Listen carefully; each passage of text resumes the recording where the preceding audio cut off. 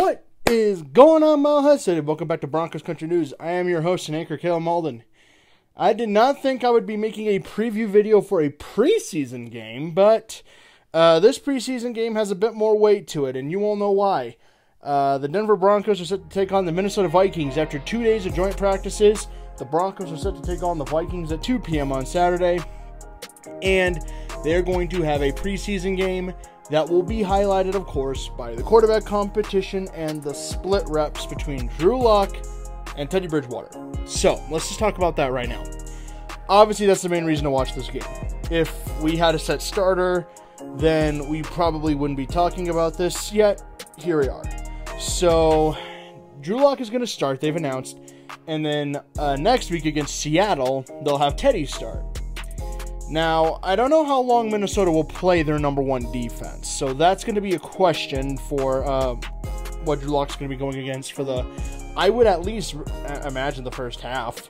If maybe just the first quarter goes to Drew, maybe the second to Teddy, if not maybe like the first half to Drew, third quarter to Teddy, and then the fourth taken over by Brett with all the third stringers, and then like with Teddy first half, and then Drew the third, I don't know. Next week, it's so weird. I don't know how they're going to do this, but I imagine Drew will get the entirety of the first at least. So, let's talk about what we're going to look for.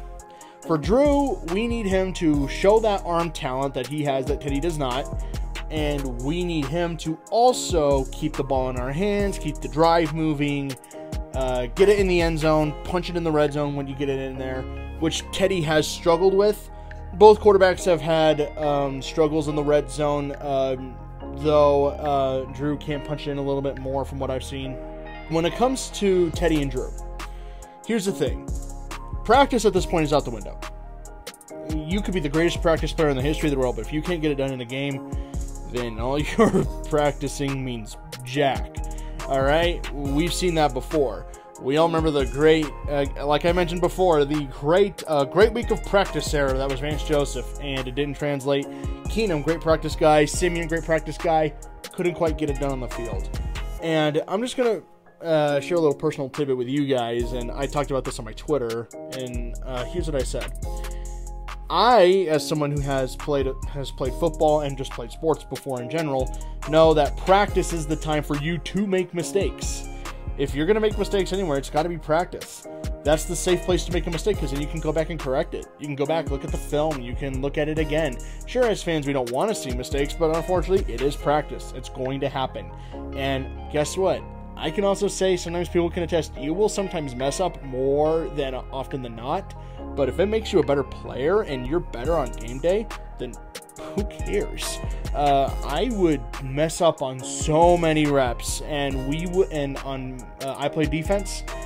We would beat the crap out of our offense sometimes. We would beat the crap out of the offense, but we knew you're going to average 4 or 5 touchdowns a game. We're going to shut out our opponent, so who cares? And it would work. It made everyone better. I would mess up reps, but I would get better, and by the time we hit the field, I was a better player because of it. Anyone who's played sports can attest to this, that you're going to naturally just get better through practice. Iron sharpens iron. It's a common phrase, but it's a true one.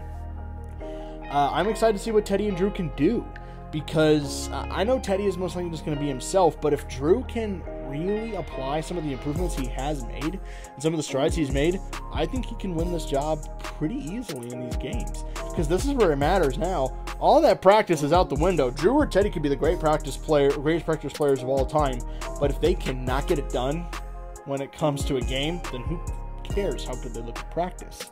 So this is where it all comes down to. Other than that, I'm excited to see how some of the rookies look. I'm excited to see Pat Surtain, some guys get used to the system. I'm excited to see some of our young wideouts, Trinity Benson and Eric Saubert, who've had some pretty good connections with Drew and Teddy. I'm excited to see them especially. So this is going to be fun. I actually am excited to see how this gets going. I'm done with practice reports at this point. I am done with practice. I'm ready for a game. I never thought I'd be this excited for a preseason game, but after what felt like the weirdest offseason ever and the longest offseason ever, I think we all can agree it's time for some real football. Now, keep in mind this also for the offseason. I want fans to keep this in mind because we're going to lose sight of this.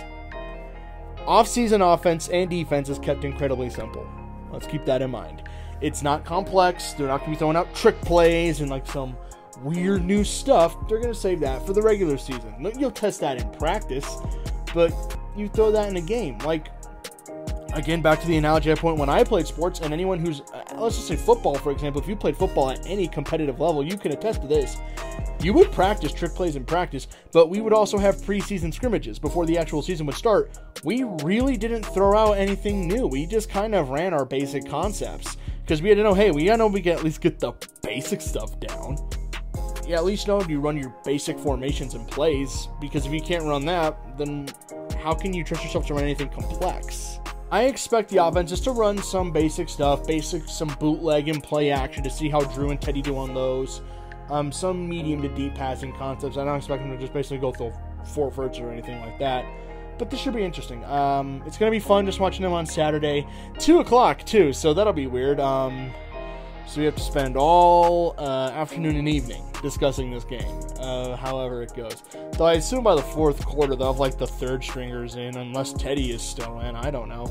But they may have like the third guys in, so I assume we'll probably be winding down by that point and we'll be ready to talk.